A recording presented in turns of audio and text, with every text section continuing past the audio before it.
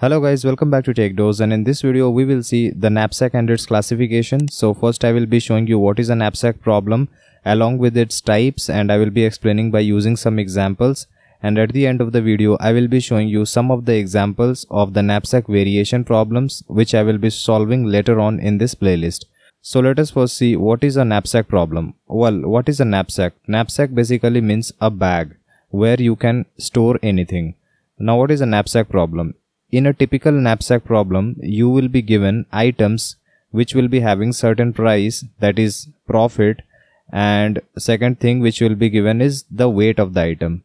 Your goal will be to find the bag to get the maximum profit. That means you can pick the weights and put them into the bag so that you do not exceed the capacity of this bag. Okay. So given some inputs which will be containing profit and weight of every item, you will be given n items. You need to find the items which you will be putting into your bag so that your capacity doesn't exceed and also you get the maximum profit. Okay, so let us see an example. In this case you are given, let's say, n items. So your first item is having weight W1 and the profit is P1. Similarly, your second item is having weight W2 and profit P2, and like that your nth item will be having weight Wn and profit Pn. So your capacity of the bag is, let's say, W. Then the problem says that how many items can you pick from here, okay, and put it into your bag so that the capacity of the bag doesn't exceed. This is the first condition. And the second condition is you want to maximize the profit. Okay. Now there are many ways in which you can include an item into your bag. You can include the entire item into your bag. You can include multiple instances of item into your bag, or you can also include fractional part of this item into your bag. It all depends on what type of knapsack it is. So in this simple example, if you are having, let's say, 3 items, this is item 1, item 2 and item 3, which are having associated weights in kg. And this is the entire profit for selling an item. Okay, and if, let's say, the capacity of your bag is 7 kg, then what items will you put into your bag to maximize the profit? And let us also assume that it is not possible to include fractional part of the items. You will have to include the entire item. Then there can be many combinations, like you can take this item weight 3 and item weight 2, and the profit you will get will be 8 plus 5, which will be 13. You will not be able to put this item weight 4 because when you include this 3 plus 2, then the item weight consumed will be 5 and the leftover weight will only be 7 minus 5, which will be 2. So in this case the profit will be 13 only. But if you take some other combination, let us say you take this weight 2 and weight 4, then the space consumed will be 6.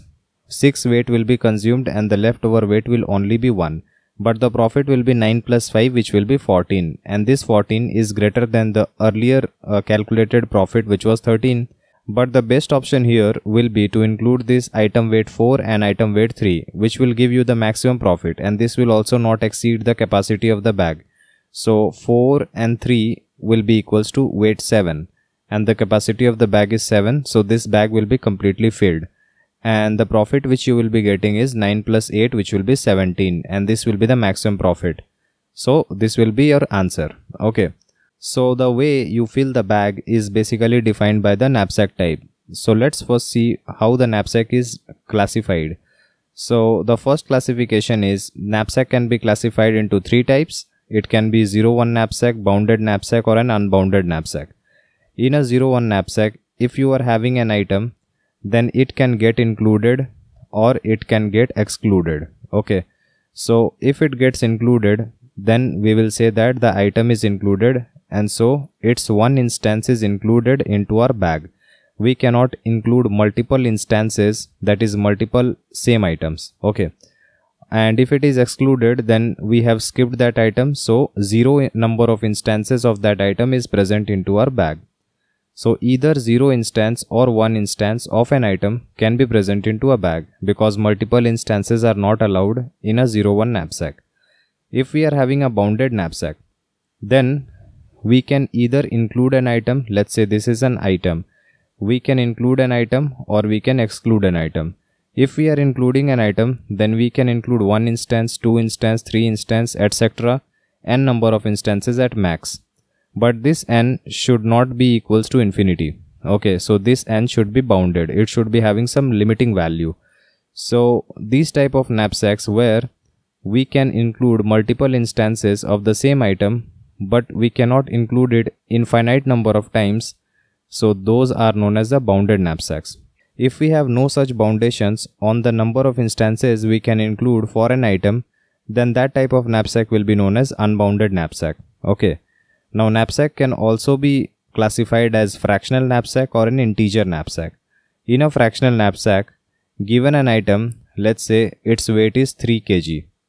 We can include fractional part of an item. Let's say we want to just include 1/3 of the item. So the weight will be 1 kg. And so the profit which we will be getting will be 1/3 of the entire profit for the item.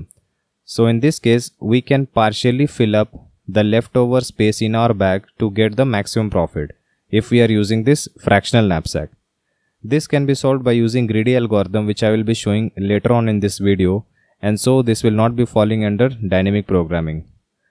In an integer type knapsack, we can't pick fractional part of an item. If we are given an item and let's say its weight is 3 kg, and if the capacity of the bag which is left, okay, this is filled and this part is left. So if the leftover part is let's say 2 kg, then it won't be possible to fill this item, any part of this item into this bag, because if we include this item, then we will have to include the entire 3 kg. Okay.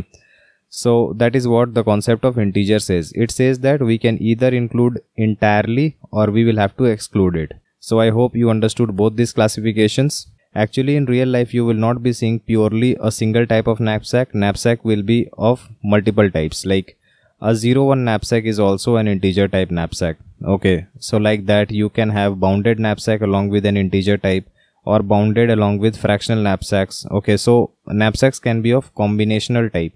Now let us see an example of 0-1 knapsack.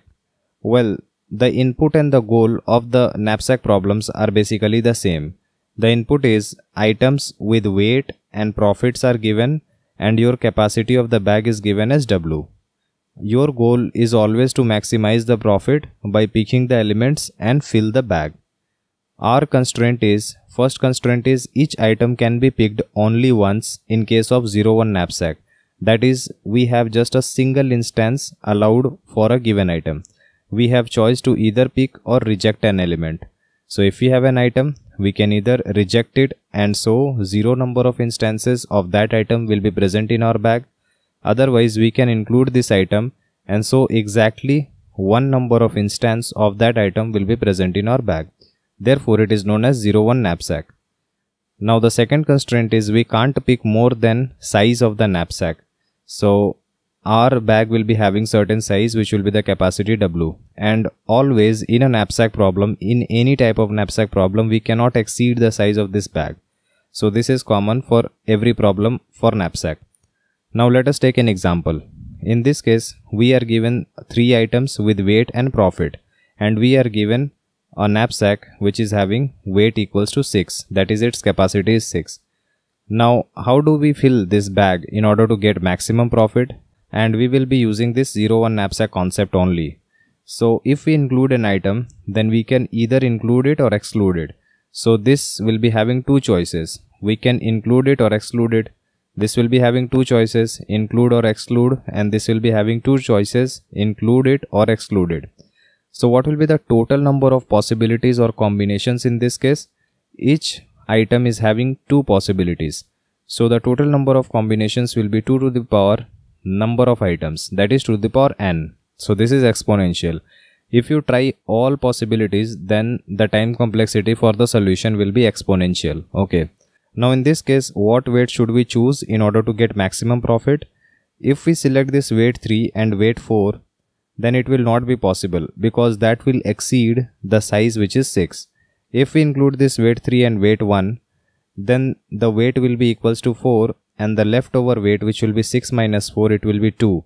And so this third weight will not be included. So the total profit will come out to be 5 plus 2, which will be 7. Okay. If we include this, let's say 4 and 1, then the total weight which we are utilizing is 5 and the total profit will be 6 plus 2, which is 8, and this 8 is greater than 7, so this is a better option. Okay, and like this, if we explore all possibilities, then you will find that we will get maximum profit 6 plus 2, which will be 8 if we include this 4 plus 1. So we will include this 4 and 1 and we will get this 1 kg as our leftover part. Okay, this will not be utilized and this will be used. So the maximum profit will be 6 plus 2, which will be 8. This is a concept of 0-1 knapsack. We cannot include a single instance multiple times. Like in this case, if we are having capacity 6 and if we were using, let's say, unbounded knapsack, then we could have included 6 instances of this item which is having weight 1, and so the total profit would have been 2 into 6, which would have been 12. Okay, so for an unbounded knapsack, this could have given the maximum profit as 12. So the profit will vary depending on the type of knapsack which we are solving. So this is the entire concept about 0-1 knapsack, and I hope you understood it. Now let us see the next type of knapsack, which is fractional and integer knapsack. First we will see the fractional knapsack.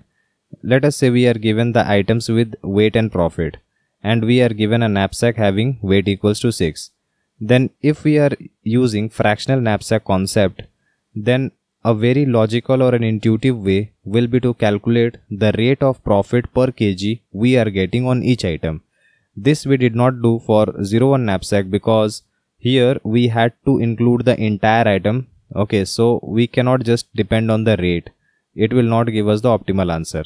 But in this case, since we can include fractional part of items, therefore calculating the rate of the item will be much more intuitive in order to get the correct answer. So the idea here is to include the item giving the maximum rate first into our bag, and so we will go in the decreasing order of profit. So which item is giving us more profit? That will be calculated by profit divided by weight. Profit by weight will be giving the rate of profit for each kg of an item. So item 1 is giving us profit of 1.67 units per kg. Similarly, item 2 is giving us profit of 1.5 units per kg, and item 3 is giving profit of 2 units per kg. So if our bag is having capacity of 6, which one should we select? Obviously, the one giving us maximum profit should be filled into the bag first. Okay, so we will try to fill this third one, that is the third item, maximum units into our bag. But if we are only allowed to use a single instance of each item, so if we use this item, then 2 kg will be filled. So first of all, we will be picking weight 2 and this will be filled into the bag. So the profit here will be equals to 4. Now what is the next best choice? The next best choice is to include this first item, which is of weight 3. So we will pick weight 3 item and the entire profit will be 5. So 4 plus 5 will be added. Now what will be the leftover weight? The weights included are 2 and 3. So total weight is 5 and the total size of the bag is 6. So 6 minus 5 will be 1. 1 kg is still left. Now the third best option is this item 2. So this is giving us profit at the rate of 1.5 and it is having weight 4. But the leftover weight is 1. So we will be including 1 kg only into the bag. So 1 kg will give us profit of 1 into 1.5. So this will be added here. This will be our last addition.